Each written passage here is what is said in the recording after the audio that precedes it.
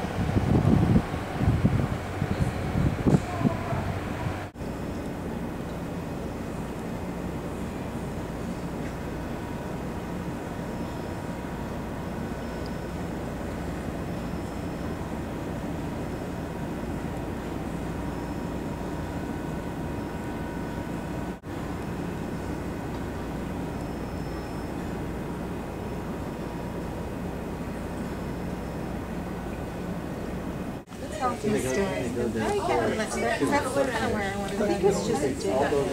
was looking at this and I didn't see that. What's it else? It's not on sale. No, it's fine. I bought a pair of binoculars and they were. Yeah.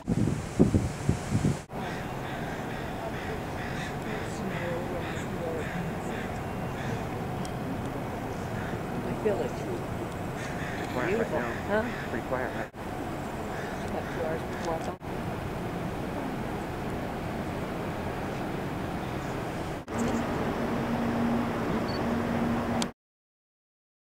Tlingit pole on Tungus Island. A chief in a spruce root dance hat tops the pole. At the base is the chief, Raven at the head of Ness, from whom Raven stole daylight.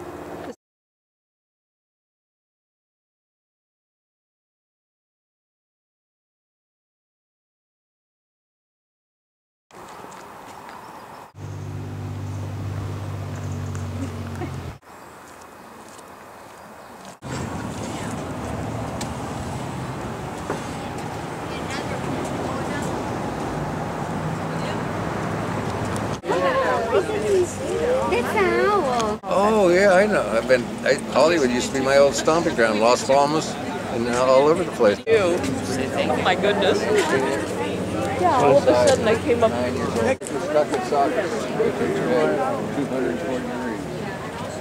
He's being a fool.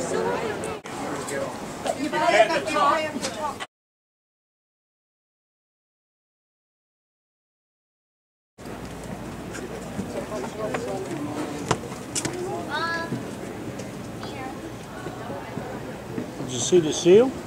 No, he was one over here just now. Oh. Not where he went.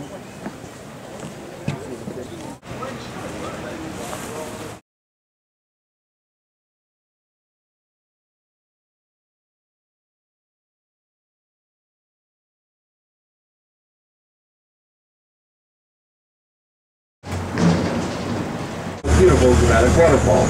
From where I drop you off to the photo point on Nugget Falls Trail and back again, about a 45-minute round trip walk. It's pretty easy and level. Now, up ahead, see the 20-mile-an-hour sign? Look underneath it. That little yellow sign says Bear Crossing. It's not a joke. This is a favorite crossing spot for the bears.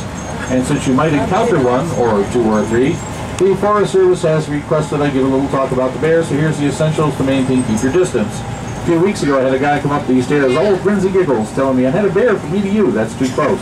Try to stay 20 feet away. If you have food, get rid of it. There will be a bear-proof garbage can right outside the door when I come to a home. Don't run from bears. They're faster than humans, and that excites their predatory instincts. But you know what? Let me take that one back. There is an exception to the no-run rule. If you are with a large group of people and some of them run slower than you, run. And if not, raise your arms above your head, look as large as possible, begin to talk loud and aggressive, and you can bluff them. They'll go away. Now, I do have some whale watchers on board, do I not? No. People, anybody going whale watching from the glacier? You're going whale watching from the glacier? No? Okay, then evidently not. So everybody look up ahead, see those flagpoles? I'm not going there. But you want to. At the base of those flagpoles, there is a walkway that'll get you up to the visitor center, and it's like a museum, displays, lectures, movies. $3 to get in, well worth it. And that is also where Nugget Falls Trail starts, right over there. However, before you go there that way, that's a short way to get to the visitor center. I would suggest walking back here, getting on the deck over the creek, check out the salmon spawning in the creek, and then to get to the next parking lot in the visitor center, take this section of Steep Creek Trail. It's only about 100 yards long. This is your best chance of seeing a bear. And notice the sign saying Steep Creek Bear Viewing. If there's any bears around, they'll be fishing in the creek right here. Final tip, do not pet the porcupines. They're all over, they're cute little critters. Interesting biological datum about porcupines. You know how they make love? Very carefully. All right, folks, have fun, and I'll try not to be so serious on the way back. Are you the auntie or the mommy? I'm the mommy. I can see the resemblance. Then I was talking to the auntie. Uh-huh.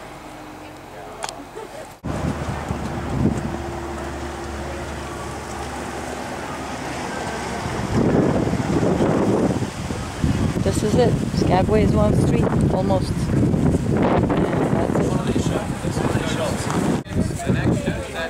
Silver. Skagway tradition since 1923, all live at the Eagles Hall. Wow. Yeah, I've been there with Mama Vancouver.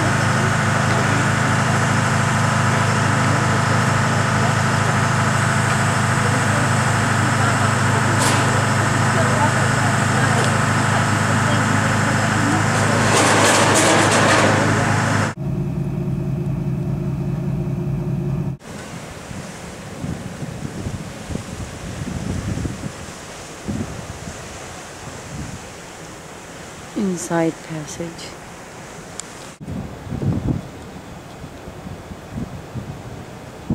This area. But what's most vivid in those stories is what happened here 250 to 300 years ago. So let's take you back into time, about 500 years. You wouldn't be cruising here because there would be thick ice. About 16 miles ahead of us is the Great Pacific Glacier today. And that's the direction we're going. The Great Glacier was named after one of the first glaciologists who came up here to study the ice in the late 1900s. Do you have longer pants? In the laundry. Oh. Wet would not be good out here. I'll suffer. I mean, it's not that bad. I'll suffer.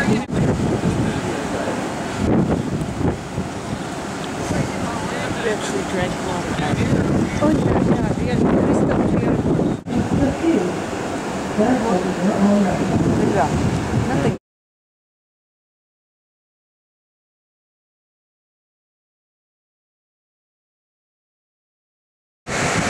We are just leaving a naked 3.9 row. Take a look on that beach to the right. Running.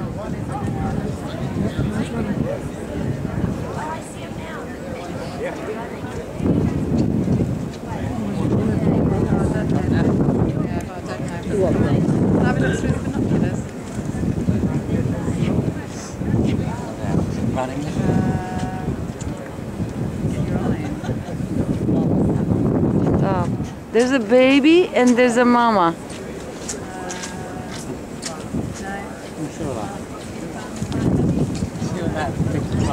Yeah.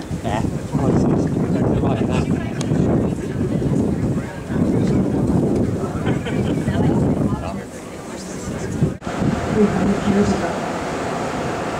Think about what that ice did to the valleys that scattered this place.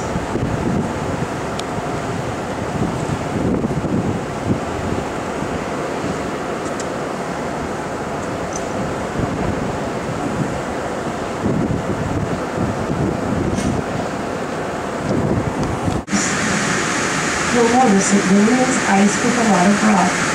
See if you can see the waterfalls. That proves this ice was rough. And look below that black base, you usually see a gray gravel. That gray gravel is that fill or that frontal moraine that goes all the way 800 feet down. Glaciers carved, and in the end, they've thrown back in. Whereas Marjorie Glacier is straight in front of us, a tributary at one time of the Grand Pacific.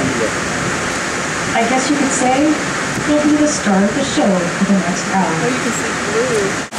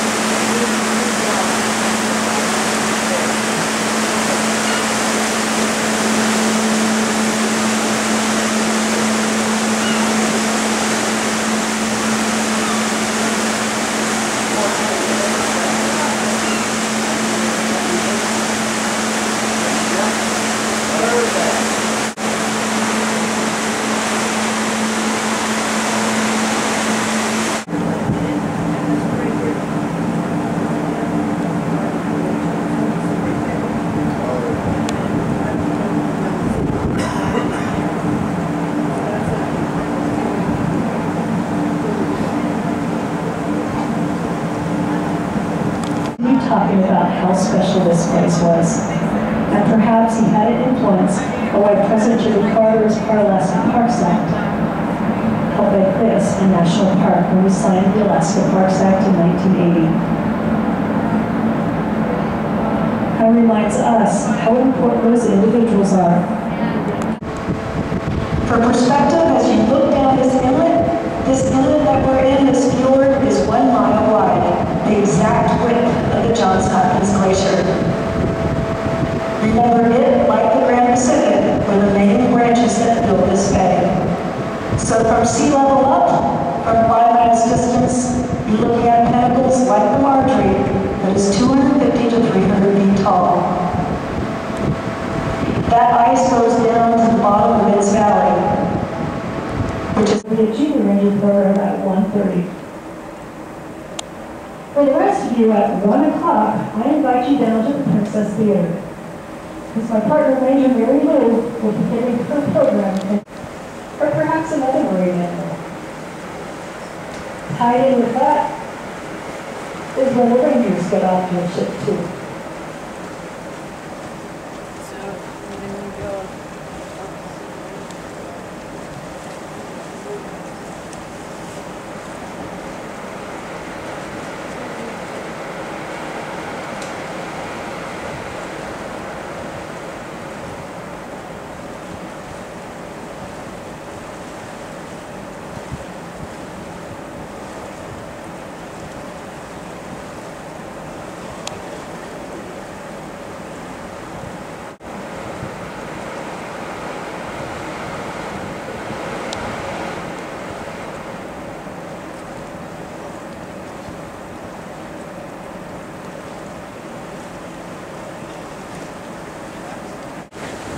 Today we have national parks all over the world.